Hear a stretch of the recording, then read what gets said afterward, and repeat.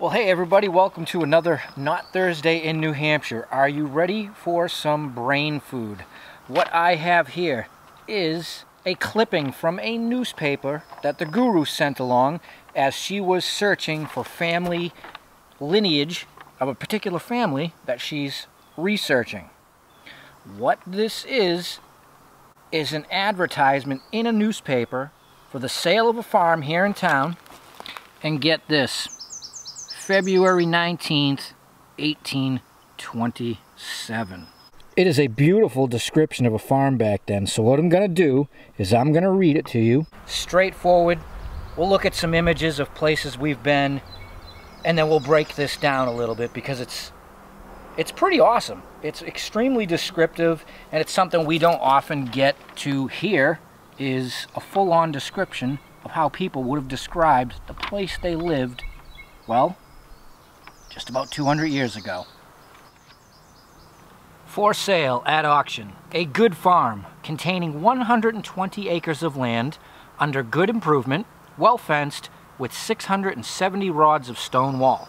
It is 2.5 miles from the meeting house on a good road and only 15 rods to a good schoolhouse. Said farm is provided with good comfortable buildings and is well watered and wooded. It is divided into lots capable of various kinds of husbandry with an orchard on the same. Also, horned cattle, sheep, farming utensils, and household furniture. To be sold on the premises the 15th day of March next. Sale to commence at 9:00 a.m. when and where the conditions will be made known. February 19th, 1827. So here's something to keep in mind. In 1827, for our town here in New Hampshire, we were essentially at peak population for that century.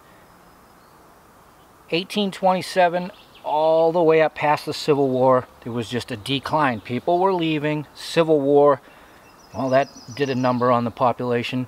We didn't rebound and get close back to that until the 1960s, so it took like 130 years.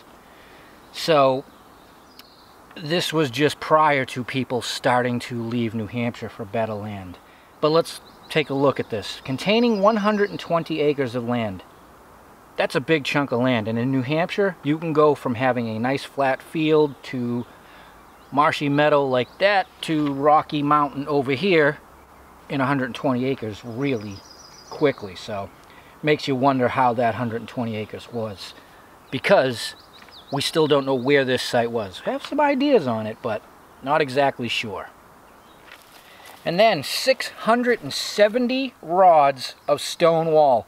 That is 2 miles plus 1,000 feet of stone walls. Think about that. It's 2.5 miles from the meeting house, so you're probably talking an hour and 15-minute walk. Still not too bad, right?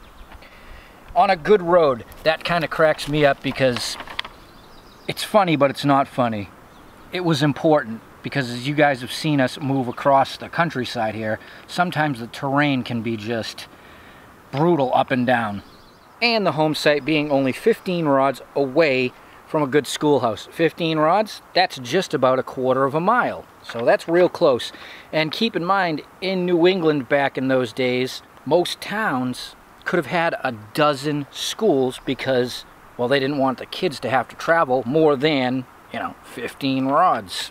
And it's interesting how it describes how there's several different buildings and stuff, and as you guys see us out metal detecting and exploring, we can be out way from the house and we find these iron beds. Well, these are the outbuildings they're speaking of. Could have been for tools, could have been for the livestock, could have been for the in-laws, who knows. But I like how it describes it as divided into lots capable of various kinds of husbandry.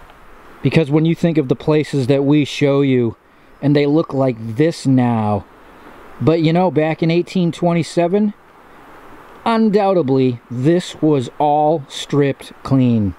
Farmland, pasture, or just pulled for timber. And then the other interesting thought, these people decided it was time to go in February in New Hampshire. And I'm going to leave you with one last thought. And this comes from the guru and what she learned. These are the kind of conditions and situations that people left New England back then. This particular family left with 2 wagons, 10 kids, including a 9-week-old baby, and they went all the way to Ohio. Alright, so that's it. Just wanted to give you guys some brain food, and that description's just awesome. I've had that clip for about a month now, and when I'm out here I just constantly flash back to it, and